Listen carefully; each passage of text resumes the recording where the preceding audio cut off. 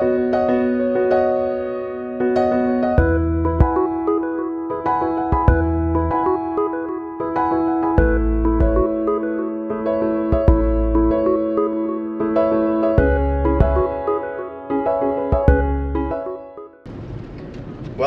welcome back to my YouTube channel, everyone. It's June now, so it's a lot warmer, finally. The sun's actually shining.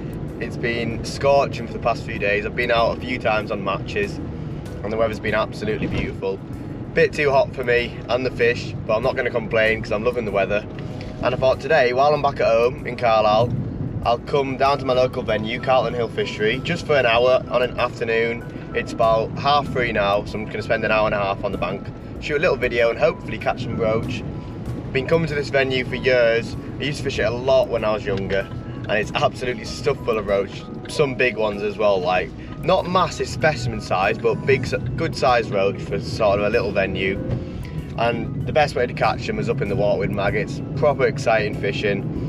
You can get it by every truck pretty much, so that's the plan of the day. Hopefully just show you a few things, just go for a session together really. You can watch, maybe learn a few things, but hopefully we'll just get a few bites, enjoy the afternoon's weather.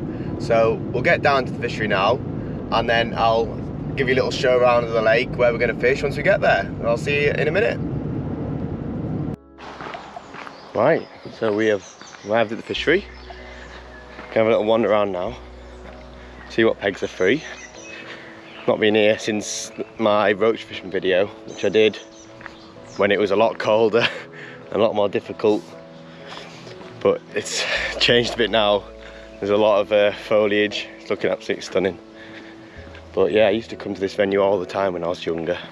Would be here day in, day out on a weekend. In the holidays it was every day. I used to just love the place. Still love it now, but I don't get the chance to come as much because I do a lot more match fishing now. But I mean, look at the lake, proper little Mr. Crabtree sort of water. Loads of silt. It's like a sort of stock commercial, but it's almost a natural venue as well.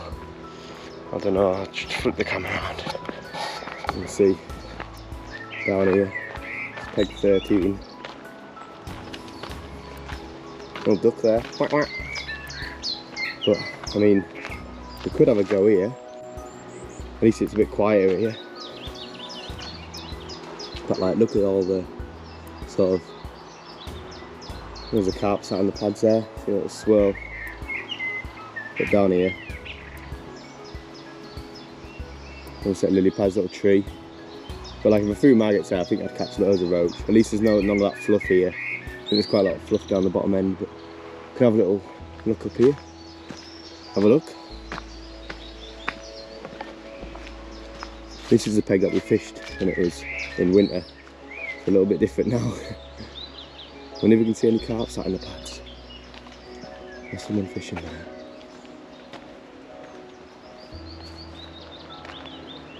Look at it, absolutely stunning. Maybe have a little walk around, see what the rest of the lake looks like.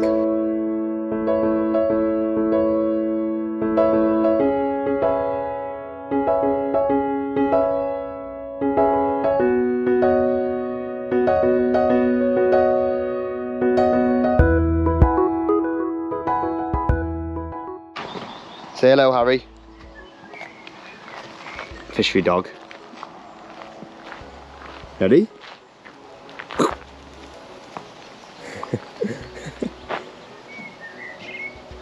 You want to bring it back.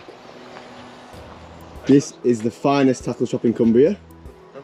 Yes, stick out of it. This is Chris. Known him for absolutely years. Fishery owner. Gonna get me some. Yeah, say hello to the camera. To the camera. Can I have some maggots, please, Chris? How many would you like to?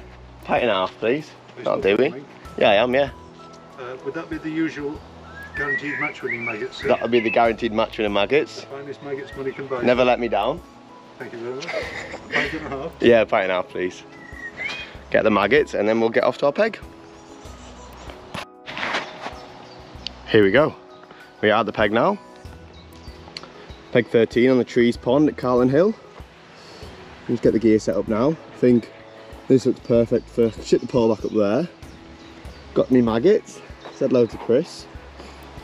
hopefully I might be able to get a few shots from over there, that little platform. But yeah, remember once fished that one in the match when I was proper young. I think like must have been like seven years ago maybe now at least. And I caught nothing, and then I fed some bread next to them lily pads over there. And it's about 2 foot deep, and I caught one carp. I think it got me like second or third in the match. It was like £5–6. But yeah, end of that story. Get my gear set up, and yeah, I'll talk to you once I'm all ready to go.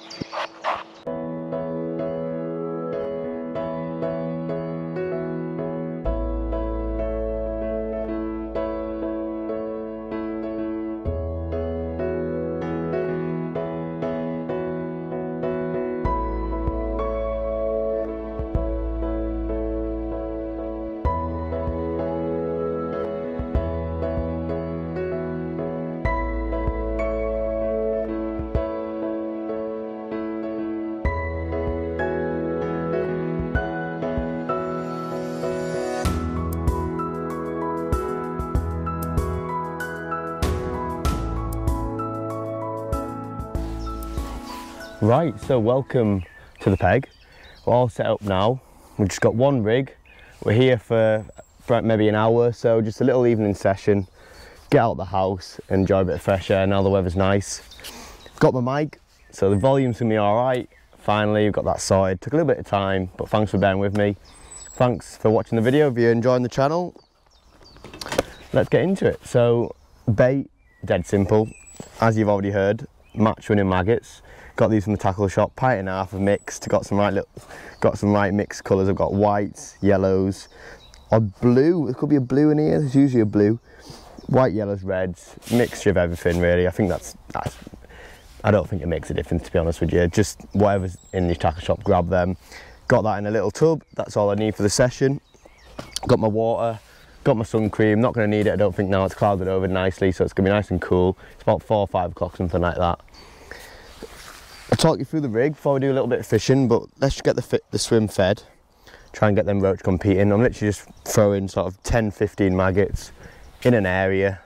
I'm only fishing the top kit, short 4 and a 5 out, and they're actually swirling for the maggots. I don't know if you can see them. They might start swirling properly. I've only been feeding it for a few minutes now, but hopefully they'll come right up in the water. I've just set one rig up. I'll talk you through it now. Literally got a pink hydro elastic, nice and soft. If I was coming for a match or something like that, a bit more serious, I'd probably set up with like single 6s, something like that, something a little bit softer. But to be honest with you, this is what I've got through my kits, so this is what I'm going to use. It's through a long kit, a Dyro one, on a puller kit, so if I do hook anything bigger, there is an odd eyed in this pond, skimmers, but it'll be mainly roach catching because they're absolutely ravenous in this pond, and it's full of the things, anything from that, but there's some good stamp ones too. So I've just got a pink hydro, little Dacron connector. That's just a pole elastic connector from Tackle Guru. Great little things. If I was fishing for F1s, I'd do it direct to the elastic, but when I'm fishing for roach, I'm not too fussed, to be honest. I'm going to be striking it a lot of my bites. I've just set up with a long line. That's about 18-inch lash, but when we start fishing, we'll try and figure it out, see what if I'm missing bites, do I need to change depths, maybe a shorter line be better. We can figure that out as we go, but that's what I'm going to start with. Got some number 10s strung out down the line. Then I've got a little, that's an F1 Slim, that is from RW. Nice little thin bristle, little float, doesn't take too much shot. I've just got 1, 2, 3, 4 number 10s on that. That's perfect. And then I've got a little 4-inch hook length of 011 to an 18s SLWG. Again, I'd probably choose an F1 pellet if I had them tied up, but we're just here for a little mess about, so there's no point spending time prepping for little pleasure sessions. But I guess without further ado, get some fishing done. Keep feeding some maggots. I don't think you need to feed light, I think get them in. I'm going to I've seen a few swirls, so I'm going to shallow my float up to about 14-inch, and I feel like with a long line I'm going to be able to keep my pole tip away and flick my rig right past. So I'm just going to flick my rig all the way past there and hold my rig float up, my sort of pole tip up. There you go, hooked one, only a little one. I'm going to put the pole there. That's first fish, probably only about 3 or 4 ounces. Little roach, nice little fish to start with. You can leave the maggots on, but I'm going to change that one because it looked a bit ragged. He kind of made a mess of it. before I ship out, I'm just going to throw a few more maggots in, put my sections together, ship out, and flick them in. I feel like keeping the pole tip high away from the water is probably going to help. Missed that one. One thing I always used to note when I used to come here, the fish always they always come in to feed and sat off the back of your pole tip. Them two things are like the most important things. So often if it was a match, I'd start at like this far, and then by the end I'd be at sort of 13 metres because the fish would back off. You just had to keep adding a section, then you'd get back in touch with the fish.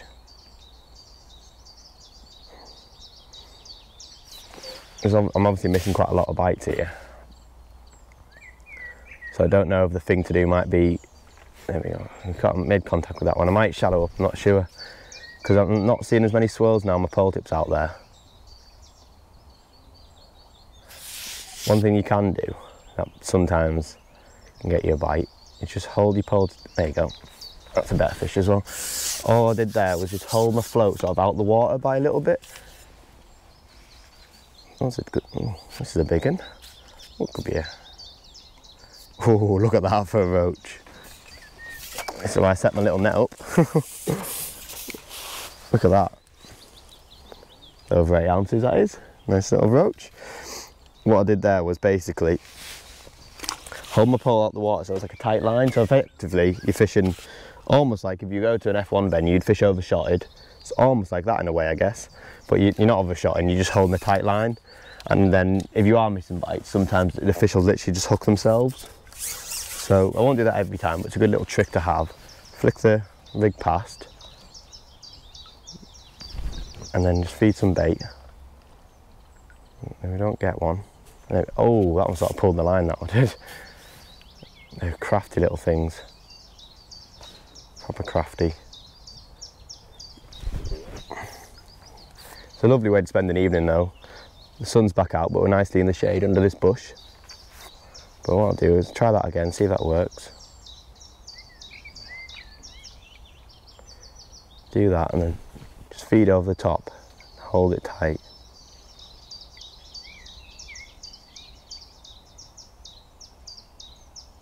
Just drop it down. Can't just keep feeding because them roach, they just come straight up and into the feed. Sometimes a tight line's no good, you've got to just keep flicking it past. Just try keep your different methods in your head. That's how I think about it. And then you can, if something doesn't work, you can try something else and eventually you'll trick one.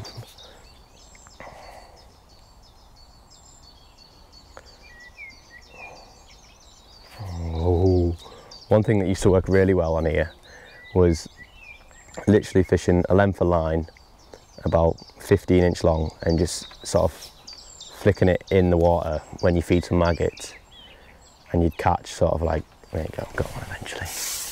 Only a little one, but they all count. Literally just flicking it in with every time you feed some maggots, just flick your rig into it and just let it sort of fall naturally. And I think they are a bit cute in here. And if you can sort of trick them into thinking it's not attached to a rig, they'll have it and they'll just pull the elastic out.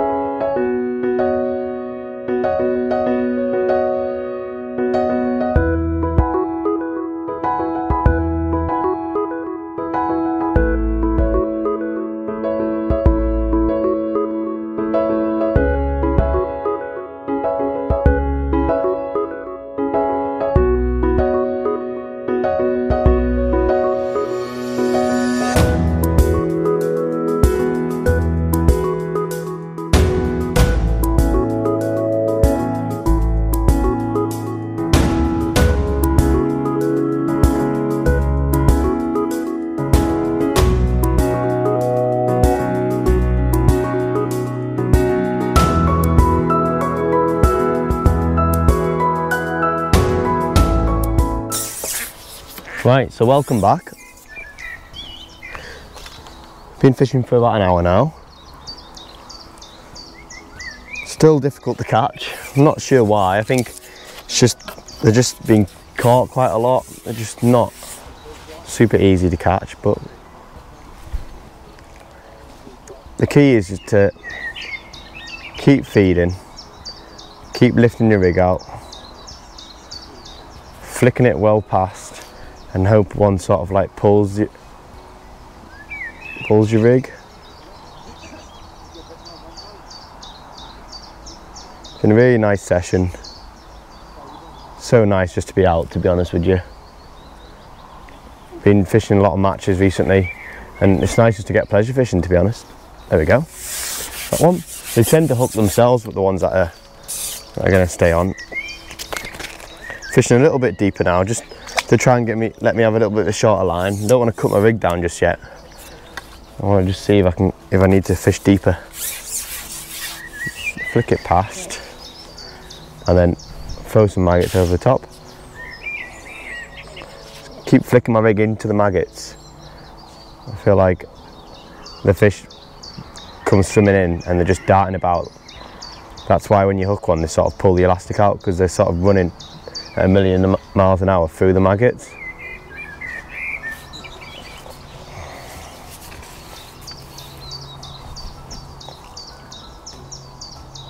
But you can have a great little afternoon's fishing on not a lot of bait. Pint and a half of maggots. Cost me like £3, £4, something like that. You can get plenty of bites.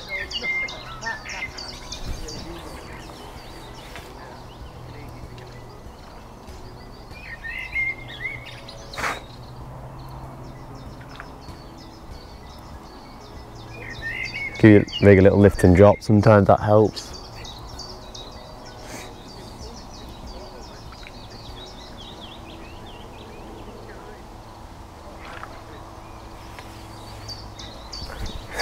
Certainly getting plenty of bites, not catching many fish. Well, getting a fish plenty often, but not as many times as I'm getting bites. But it just shows you've got to try and work out on the day. It's not always easy.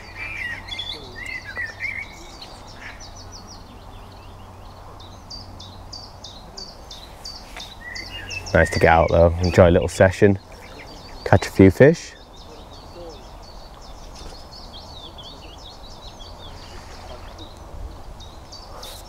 Tell you what I'm going to do actually. Before we end the video, I'm going to get my extra section up here. Because whenever I used to come here as a youngster, I always used to end up fishing at about 30 metres by the end of the day, which is pretty awkward considering how steep the banks are behind you.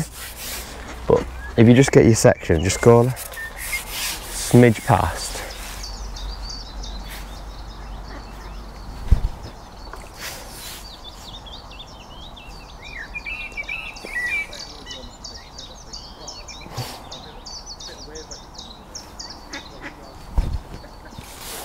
Can often get you another run of fish. There you go. Got one. This one's nice stamp one, I think. Look at him. Oh. He's a nice one, isn't he? Chuck him back.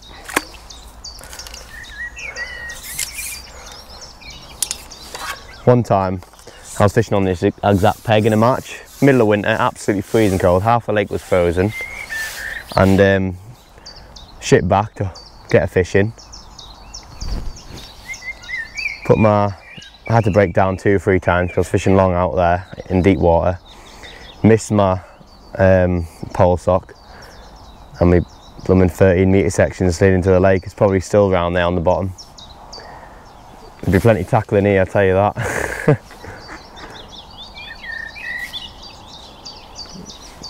The joys of fishing deep venues, there was no getting that back. It's probably, where I'm fishing now, it's probably at least 10 foot, something like that, I'd say.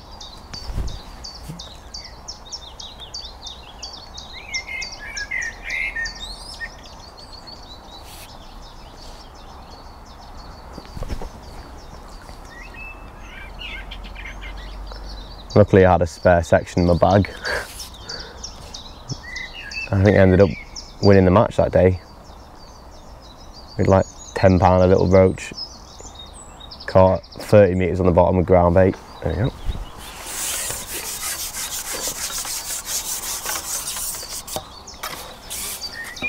But there's no surprise that you can do big weights of roach. Like, look at the stump of them. So you might not be able to see me because of the pole. But hooked right in the top lip. We'll catch a couple more before we call it a day.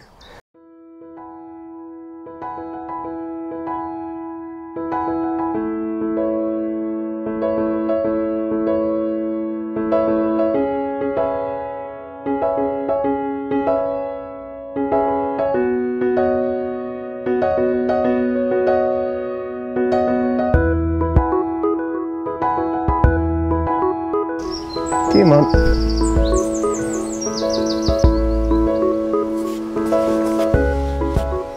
There we go. Oh, this is a good one as well. This is the one we need to finish on. I think he's a netter. Oh yeah. Oh no. Well, we nearly lost the net. That's what happens when you fish it with about half the length of it usually is.